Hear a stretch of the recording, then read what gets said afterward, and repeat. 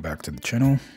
In this video, I'm going to be talking about the Yagi Uda antennas that can be used to increase the transmission signal of your quad's remote controller and give you a bit more boost in range. But first, I want to give you a quick little history behind the technology of these antennas.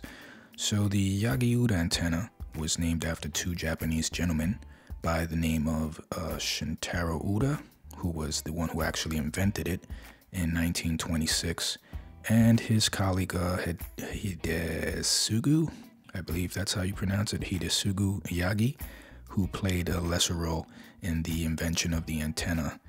Now, many people refer to these as the Yagi antennas, and that's because Yagi himself filed the patent on the idea in Japan without putting Uda's name on it. So, yeah, he basically got the credit. He then later ended up transferring the patent to the Marconi company in the UK, who was later bought by General Electric. But that's a whole other story. Now, these antennas are directional antennas that are composed of multiple parallel elements in a straight line.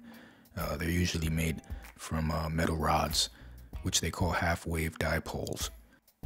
The antenna's design has a single driven element, in this case the remote controller's antenna, and additional parasitic elements which are not electrically connected to the transmitter or receiver, and these are called the reflector and the directors.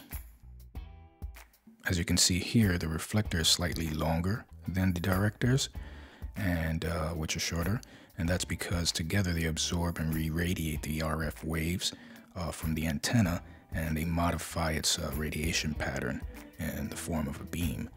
Therefore, it enhances it to a single direction to achieve that substantial increase in the antenna's gain. That's why they also call it beam antennas. The gain which you get from these antennas depend on the number of elements used, the directors.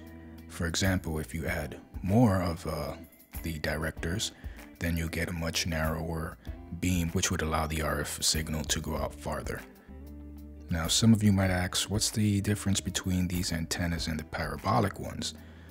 The difference between the Yagi Udas and a set of parabolic reflectors, like these right here, is that they reflect the RF waves in a much wider pattern compared to the Yagi Udas, which direct the signal in a narrow pattern, which makes them a bit more precise when it comes to transmitting long-range signals. But the cool thing is that you can also combine these two to increase your range even further if you wanted to. Now, apart from all of this, what I like the most about these Yagi Uda antennas and also the parabolic reflectors is that they both absorb radiation that would normally be hitting your body, and it takes that radiation and reflects it away from you, which in my opinion is actually great because your body's not getting that, it's not getting hit with all of that unwanted radiation that would normally be emitting back towards you when you're operating your drone via the remote controller.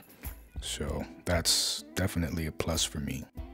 I'll leave a link in the description section below on where you can buy both Yagi Uda antennas and the parabolic reflectors. Anyway, that's basically all I wanted to share with you. Hope you all enjoyed the video and found something useful from it. For those of you who are new here, please feel free to subscribe to the channel and make sure you hit that notification bell next to the subscribe button as well, and this will notify you anytime I do upload any new videos in the future. Thank you very much for watching, and I'll see you guys in the next one.